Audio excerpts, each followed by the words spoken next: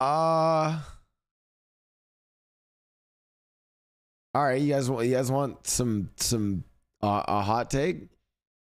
I think my impression is a lot of the people on that server, like a lot of D10, a lot of people are black, and I think a lot of people, especially coming from like the Twitch gaming scene, are not,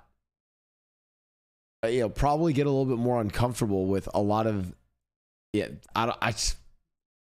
don't know. I just don't think they maybe understand a lot of the like culture or humor or stuff that's going on, and some of it makes them uncomfortable. Whereas I find it fucking hilarious, and I find them really entertaining. They're like great.